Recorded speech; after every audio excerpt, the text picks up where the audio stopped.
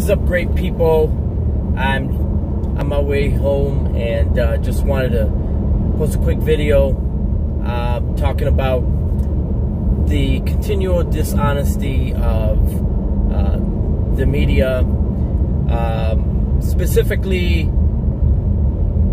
late night or Comedy Central media. And the reason I say that is because a lot of people today are pretty much, they're getting their news from comedy. They're not really getting their news from CNN anymore, or CBS, NBC, whatever. They're MSNBC. They're not really getting their news from that. You know, younger crowds and stuff are gravitating towards Comedy Central, and they're watching these news style programs and thinking that it is actual, you know, real news. But sad to say, it isn't. So you got a guy like Jim Jeffries. Now, Jim Jeffries is a comedian. Some people find him funny. Not so much. I don't think he's particularly that funny. I tried watching some of his specials on Netflix, and yeah, not really my cup of tea. However, he has been known to do these interview pieces where he brings in a guest and has them interviewed and ask them all these questions and this sort of thing. And then what he does is he takes and he has his people edit the show in order to rather edit the interview to make it seem like they're answering questions that have nothing to do with what they were originally asked. And you know, that's what they do. They do that in Hollywood. They do that in entertainment. You know, it's all about editing.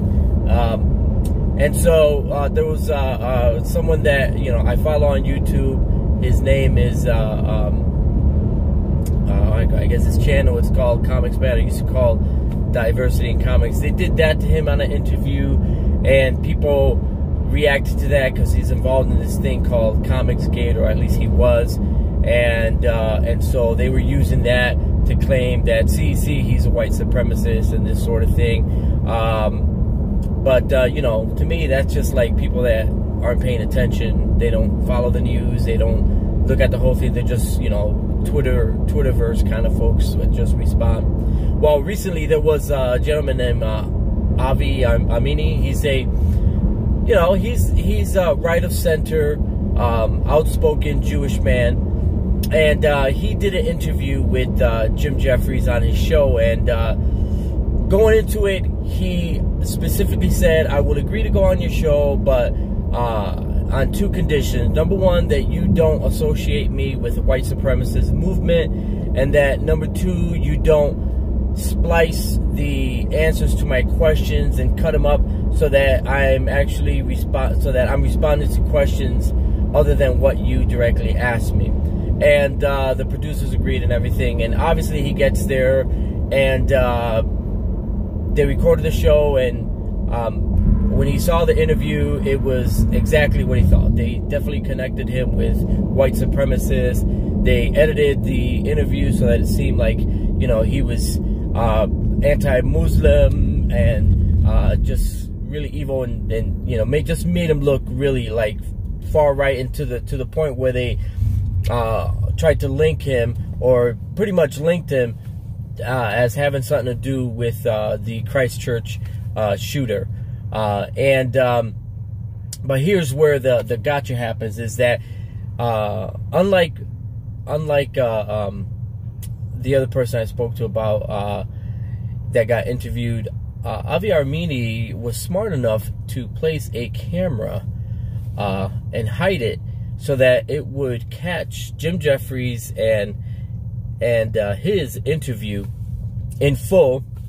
So about an hour's worth of interview, and you're able to see the actual questions that were asked, and you're actually able to see the actual responses to the questions, and then compare it against the actual release video by the Jim Jeffries shows, and see that it's all a lie, fabricated and edited out to make Avi look bad.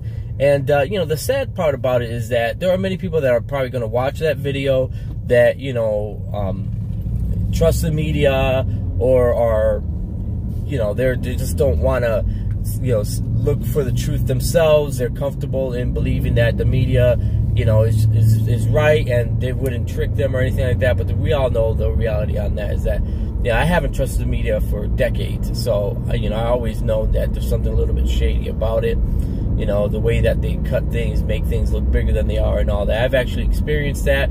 You know, I've been on television and have been taped for programs, and I've seen the behind the scenes on how they make things try to appear on TV. It's all fantasy. But nonetheless, you know, there is a concerted effort for people that are independent thinkers, that are more conservative or that are right of center, you know, to make them out to be alt-right, to make them look like they're hateful people and this sort of thing, and it's completely disingenuous. And to me, you know, if a person really is the way that they are, you should be able to find out enough truth about them out there in order to make your point without having to resort to editing an interview to make them appear as you're accusing them or as you want them to look.